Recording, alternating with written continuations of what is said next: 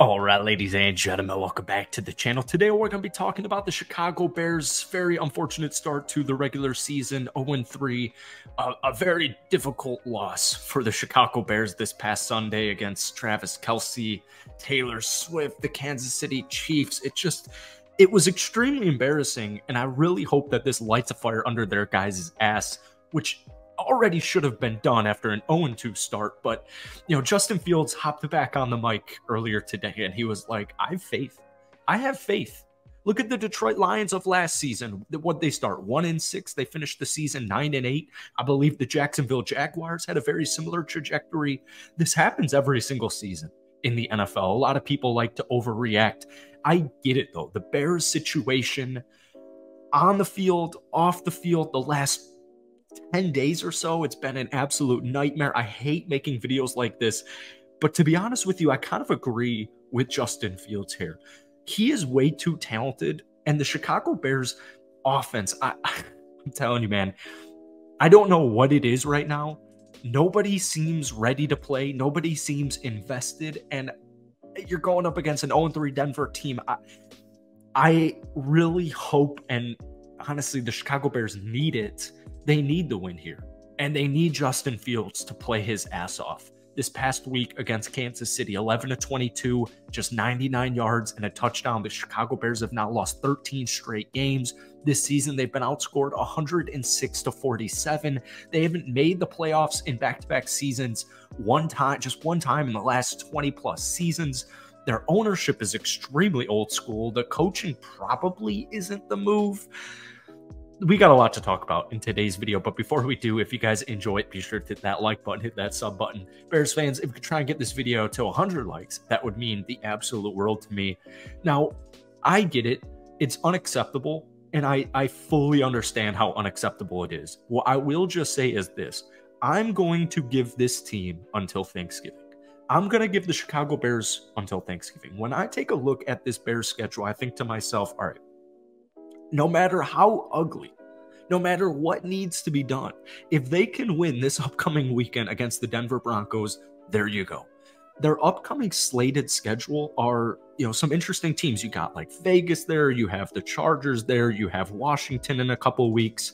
It's a more team-friendly schedule.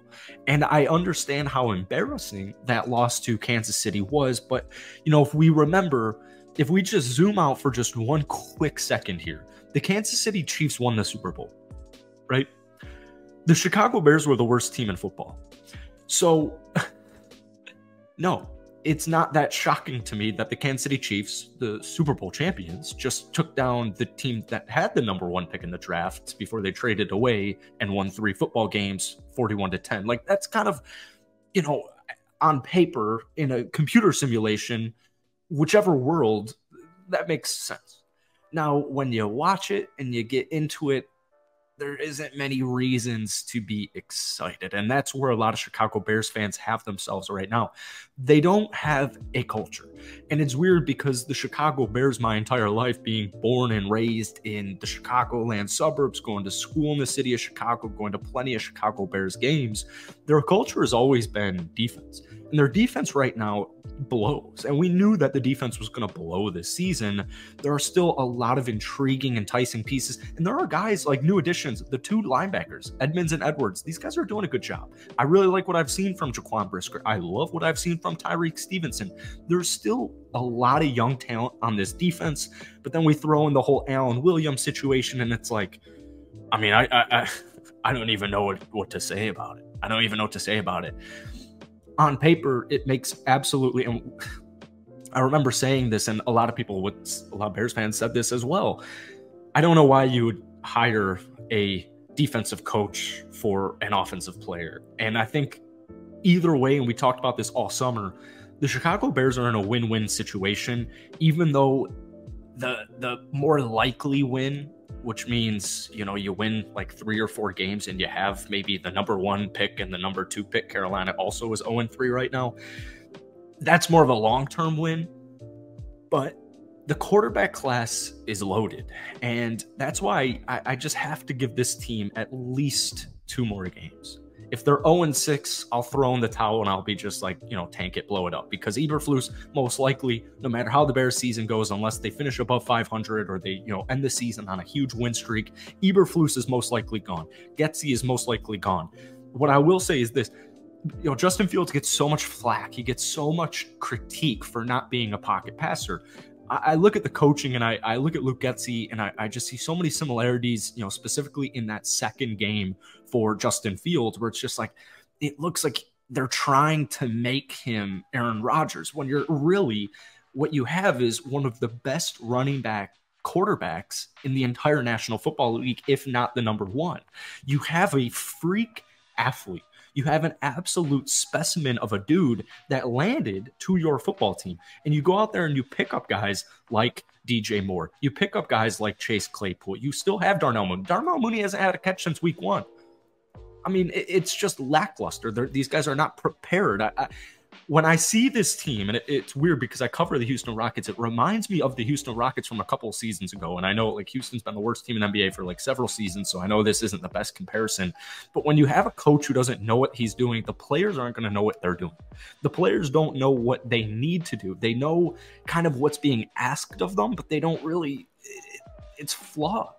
This is a flawed scheme. They're trying to make Justin Fields into Aaron Rodgers, when what he needs to do is lean into his instincts.